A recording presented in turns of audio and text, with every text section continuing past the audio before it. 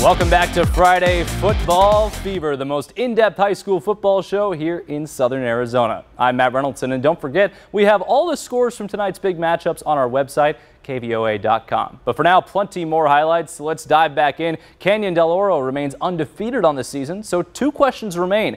Can the Dorados continue a perfect regular season? And will they be in 4A or the open bracket this postseason? CDO hosting Saguaro tonight at home, and on their first offensive possession, the Dorados get right to work. Caden Luke finds a crease to get this drive rolling for the offense. Then a little bit later, same drive, quarterback Tristan McClellan, Ryan Madsen, easy pitch and catch for the tutty. Dorados up a score. Next Saguaro possession, here comes the pass rush by Canyon Del Oro. Big time sack. Who do you credit that to? Everybody was in on that play. Big time by the CDO defense, getting the momentum rolling for the home team. And what are the fans watching here? This play. Another offensive touchdown for Madsen, his second score of the game. Canyon Del Oro rolling at home. And the Dorados would cook with the ground game all night long. Luke gets in for the touchdown. Canyon Del Oro stays perfect with a 42-0 win. Tonight we got the Mountain View Mountain Lions visiting Tucson High. And on the first drive of the game, Mountain View quarterback Jeremy Ayers keeps it himself and leaves the defense in his dust.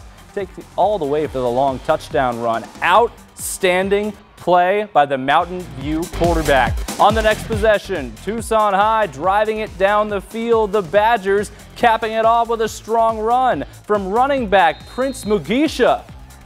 Nice touchdown there. Mountain View getting the ball back, trying to run it, but that defense stands tall for the Badgers. They get the takeaway. What a rip.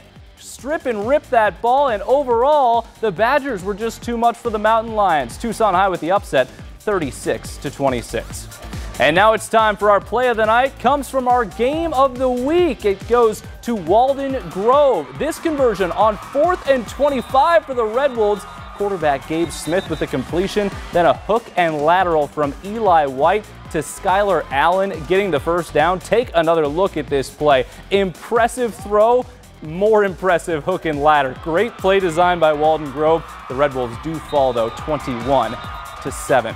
Well, that's all the time we have on this edition of Friday Football Fever, but don't worry, you can relive all the top moments from across Southern Arizona on our website, KVOA.com. Thanks so much for watching. I am Sports Director Matt Reynolds. Jenna Fink will be back with us next week. Have a great night.